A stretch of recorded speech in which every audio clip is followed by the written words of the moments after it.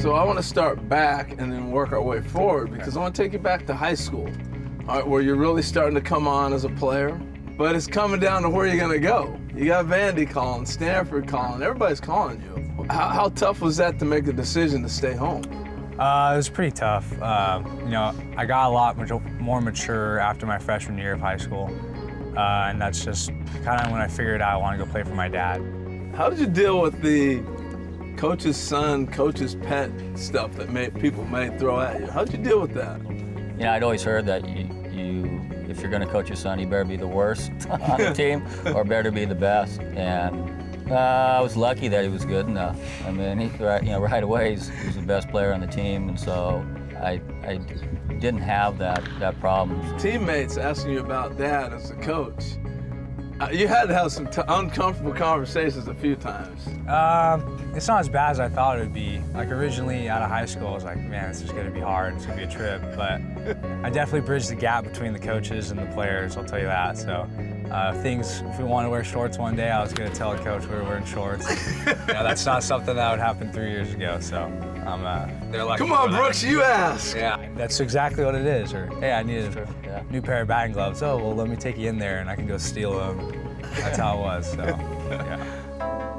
Is there certain processes, though, he's dad, and certain times you have a conversation as coach? Definitely. So when I get that phone call on mechanics or things that he sees from the center field cam, it's Coach Lee. But other than that, it's Dad, and talking about life. And there's a lot of other things that we talk about outside of baseball, believe it or not. So what about like the combine, the draft, making those decisions?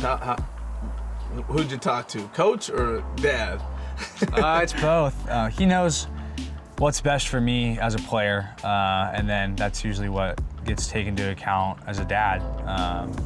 And we have a lot of help on the way. It's not just us two, it's my family. Larry has done a phenomenal job with staying grounded as a father and a coach.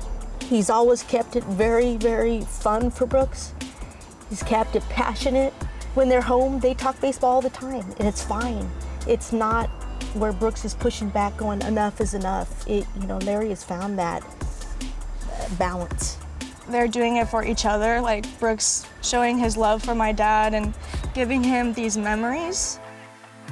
I want to ask you as a coach, not dad, the development that you saw grow from freshman year to the next 2 seasons he put together. What did you see, and why was he able to take off so fast? He just continued to get better and better.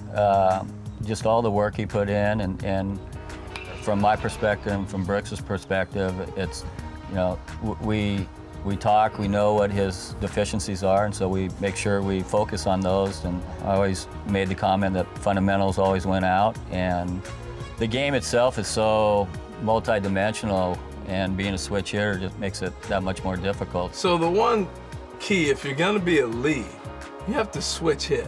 I mean, your brothers, the whole family, and then Brooks comes along. Why was the switch hitting so important to the Lee family? It's kind of a pride thing. It's kind of carrying on a tradition, and I just thought that was going to be the right thing, but I made sure early on that he was left-handed. All right, so I remember as a kid, if I played wiffle ball in the backyard, and I was the Cincinnati Reds, I was Pete Rose, and I hit left, I hit right, depending on who the pitcher was and who we were playing. Take me through your list of favorite switch hitters. I'll start with you. You go back and forth, Coach. Ted Simmons. Ooh, a good one. Yeah. Carlos Beltran. Okay. Mickey Mantle. That's what I was going to say. Lance Berkman. Pete Rose. Chipper Jones. Oh, wow. That's good. There we go. What about Mr. San Luis Obispo himself, Ozzie Smith? Ozzie, made himself a really good hitter as his career progressed. How often have you heard Ozzie Smith's name when you talk about San Luis Obispo baseball? A lot, yeah, definitely a lot. So are you the next shortstop, the great shortstop that comes out of here? I'd love to be. Maybe I don't have the hops like him, but yeah, I'd love to be the next great shortstop here from Cal Poly. So here we are. We've gone through it all, Little League, to high school, to college, and now it's almost time for you to get drafted and leave the house. As you both sit here and you're looking back and all this stuff, how do you feel emotionally? Excited. I mean, I can't wait for it to happen. What about you, Dad? How you feeling? we're excited, and it's something that he always wanted to do. He had a great passion for it. We were lucky as a family that he had that passion, and we're lucky he's in the situation he's in. Mom, what's that like thinking he's going to be out of the nest for the first time? It's going to be different. You know, Brooks was just down the road at Cal Poly, and it's going to be great, but it is going to be different knowing that he's not at the yard with Larry. You got to move on, and I'm looking forward to the next step, but it's something that, you know, all those memories I had with him, it's something I'll never forget.